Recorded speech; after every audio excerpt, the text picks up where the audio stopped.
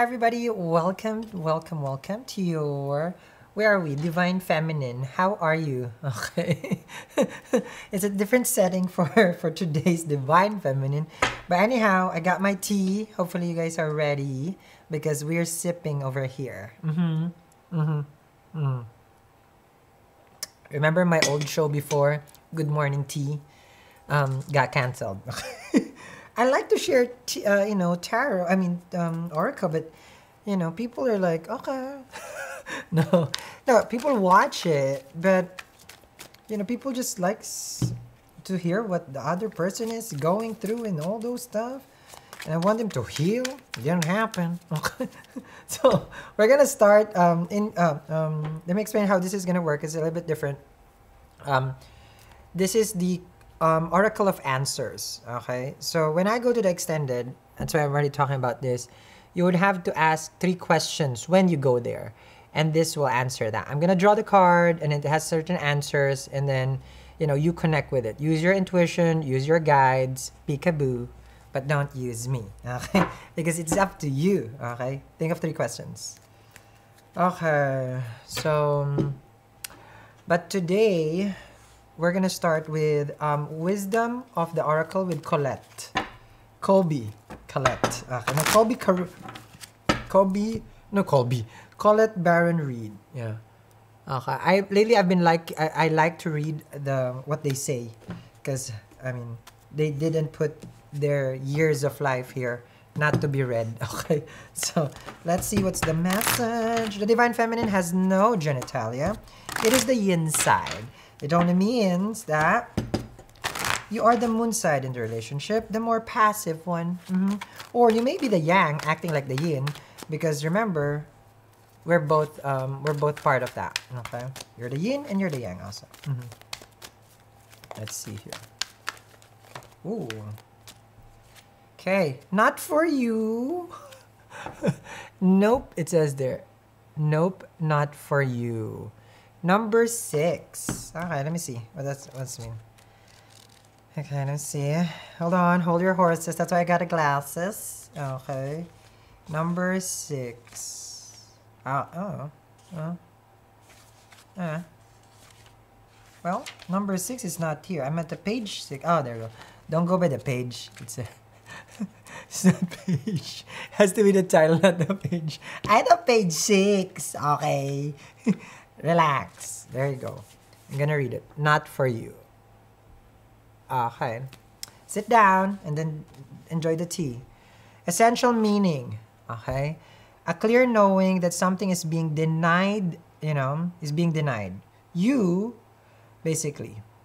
Rejection is God's protection. We've heard about that. I've heard about that. The oracle message. There are times when it appears that no matter how deeply you desire something, no matter how hard you work at something, the result you seek always seems to elude you. It's as if you don't really get to be in the game, and you feel you're just watching from the sidelines. The appearance of this card indicates that you are not going to attain what you want right now. That indeed, your dreams for the exact thing will not be fulfilled.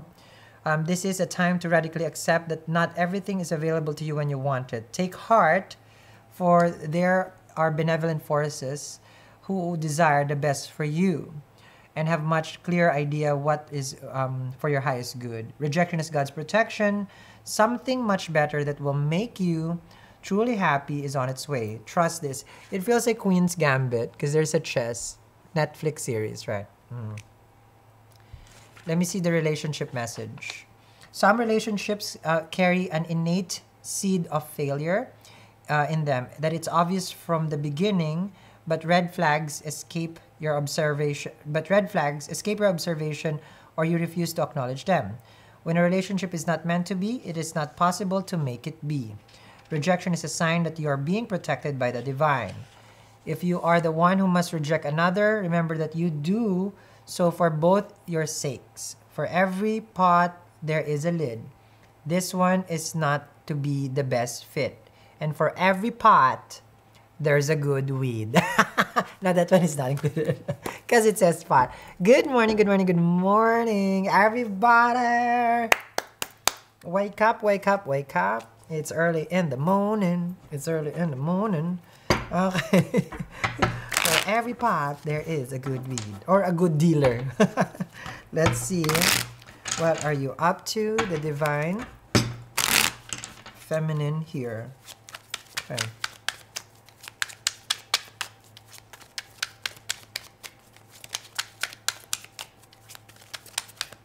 Okay.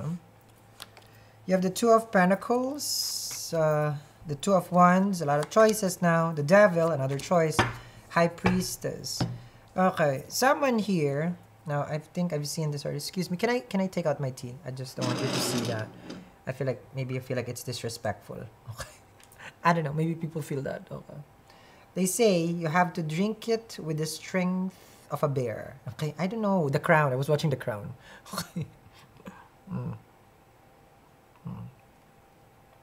I don't even have a saucer, and this is a cup. Two of Pentacles. Two of Wands. The Devil. And the High Priestess. So what does this mean? Okay. Now, it appears that you are part of a connection that has brought so many tears on you, upon you. Okay. Now, this is a little bit troublesome. Why? Because the High Priestess has kept their silence. So you've been suffering, you've been abuse. Okay? Abuse. You have been abused by this person. You never told anybody, you never expressed it to anyone, you keep it to yourself. That's the High Priestess. But the High Priestess is smart. Okay, it's smarter than the Magician. It knows what is good and bad. That's why there is that pillars over there. Okay, that's a rite of passage. So you have gone through this whole scenario, not being dumb. Okay, you're not dumb at all. I feel like you knew that this person was codependent, has addiction can be the devil, obsession is the devil. It can be any kind of extra. Okay. You know you are a part of that connection. There is awareness. This is what I see.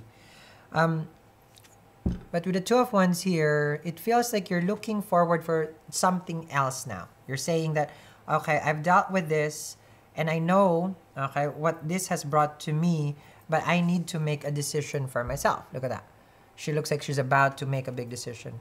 Now, the Two of Pentacles here is juggling, right? So, but this is about trying to stay busy. So you might be trying to stay busy every time so that, okay, I need to bring it here. Oh, because the tea bag is made it wet. Okay, let me see. Now, no, because my voice, I need to care for it. Now, the Two of Pentacles here. Normally, if I scratch my boobies, you're scratching yours. I scratch mine, you scratch yours. So, with the Two of Pentacles, it feels like you are, you're trying to stay committed, like to everything right now. So that you do not have to face them, express to them, or talk to them. So, avoidance. Okay, you're doing avoidance. Okay, avoidance. Avoidance.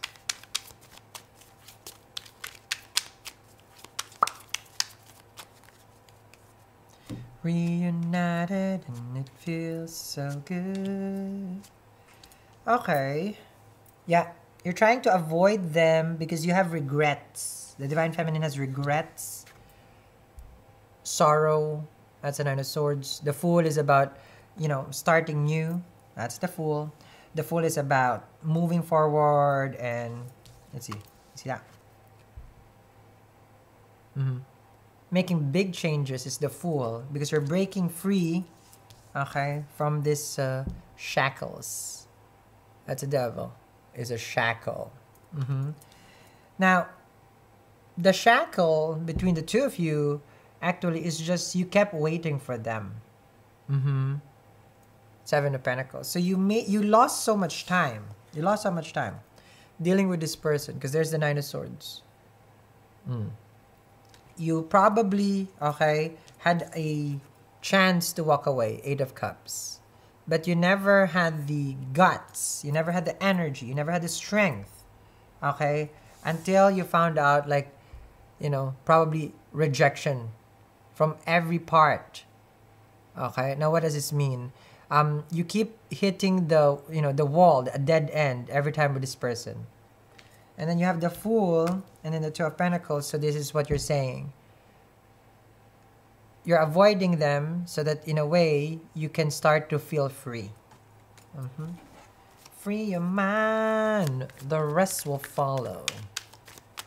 That's what it is. Free your mind, the rest will follow. Yes? You got the Chariot. Yeah, you're definitely free as a bird. With the Moon, you have this, sorry, I'm sorry, you have this question right now inside your head, is if they did love you. I feel like that's irrelevant. Okay. What does it matter when you're trying to break free? Okay. With the Moon and the Seven of Pentacles, there is a part of you that still feels the need for this kind of connection. So it's quite addictive. The connection was something bad, but something good, because it feels you're high in life. You're high. You got everything that you need, that you thought you're getting. That's what you thought. And then you got the Five of Wands and then the Nine of Swords over here. But what you're getting actually is discomfort. Five of Wands is all trouble. And you're realizing that. Now, as soon as you realize that, look at you, knowing what is right for you. You blaze into the Chariot, you move forward in life. But with the Queen of Cups and the Eight of Cups, you have this question.